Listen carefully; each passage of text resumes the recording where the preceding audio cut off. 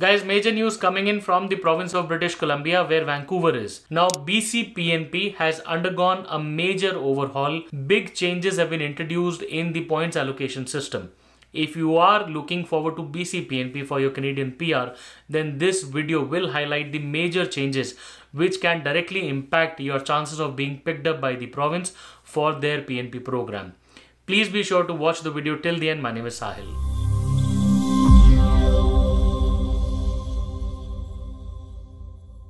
Guys, welcome back once again. My name is Sahil and I'm a regulated Canadian immigration consultant and I practice in Ontario. My office is here.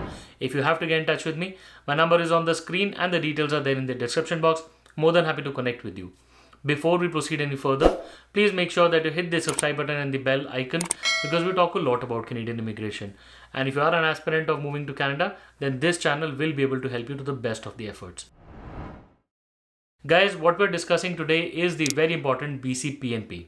Now, British Columbia is the province where the city of Vancouver is, which is the second most densely populated city in Canada. Now, British Columbia PNP is one of the most sought after PNPs because people generally find Ontario PNP to be a little more challenging, a little more competitive, and a little more commanding and demanding.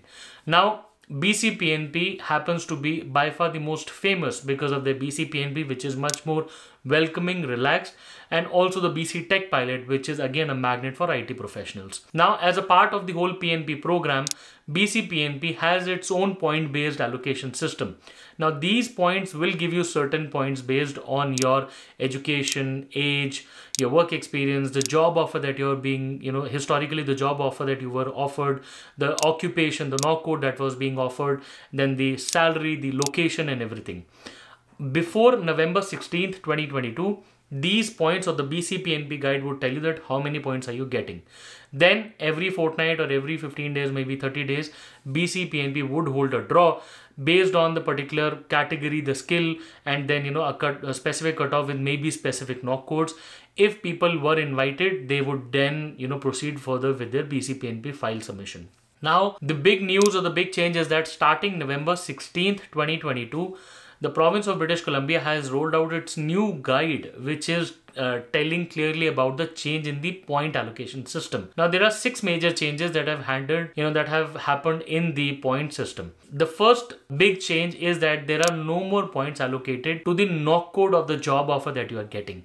Earlier, there were certain knock codes, maybe they were in demand by the province, certain were ineligible, and certain provinces say knock 0, A, B. All of them had different levels of approval or different levels of points. Before November 16th, they had different points. After November 16th, they are saying there are no points allocated to the type of job offer. And also this is important because now the NOC codes have moved from the skill-based system to the tier-based system. So no more points tied to the type of job offer that you get. The second biggest change is that the reallocation of points has happened majorly and every human capital point is being factored under. The major changes are that directly related work experience with regards to the job offer that is being offered has now been pumped up to 60 points instead of the previously owned up 40 points. If the highest level of education was previously sitting at 25, it has now been pumped up to 40 points. Now, depending upon what is your level of education, you could get up to 40 points. So you should directly refer to the BC PNP guide. The language proficiency scores have also been jacked up to 40, which was previously sitting at 30 points. The hourly wage of the job offer have also been jacked up to 55 points, which are previously 50 points. And I will in this video also talk about what are the variations, like why have they been jacked up to 55 while they were 50 earlier, right? So later in the video, we will be talking about how have these changes come into force. And then the area within British Columbia where it's either in the metro area or maybe in the surrounding certain districts or maybe outside the districts where it's not been named, you could score up to 25 points. Where previously this was only capped at just 10 points. So if you look at the NOC codes, the difference and the changes of the codes, once they've moved out, BC has allocated more points to these certain categories, which is now accounting to more points in your profile, right? Now, looking at the designation specifically, they're saying if an applicant is a part of the professional designations, which can be read more in the PNP guide, a person can get additional 50 points. Now, trades and all of these professional designations can be looked at upon in that particular situation, and you could get additionally 5 points. The another change which I was talking about was related to your language proficiency. Earlier, the maximum score of language was only attained once a person reached CLB 10. Or CLB, which is language benchmark. A 10 would mean say 8.5 in listening, 7.5, 7.5 and 7.5 in speaking, reading and writing.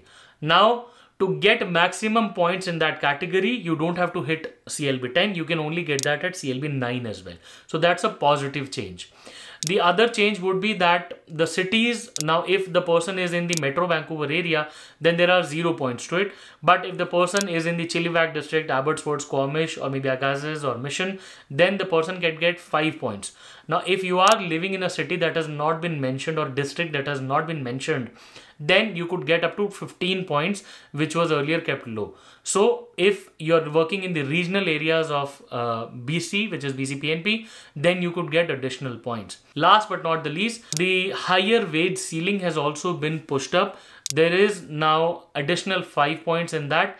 Earlier they were kept at only 50. You're now getting additional 5, which is 55. Guys, all in all, these major changes have been made with regards to BC PNP, and the changes are now live on the BC PNP website, where you can head out and make more changes.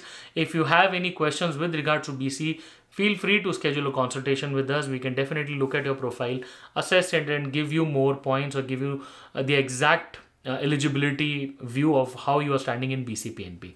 But overall, I would say BC PNP has made positive changes. They've always been up to it, and BC PNP is one of the most popular PNPs as well, because they're fairly quicker and they're much more open to different kind of job offers as well, and people can get their way into BC PNP rather than looking at the other provinces, right? So it is one of by far the most famous one, and personally I like BC because Vancouver as an area, or the surrounding area of Greater Vancouver area, is highly acceptable towards job offers and growth in the cities and everything.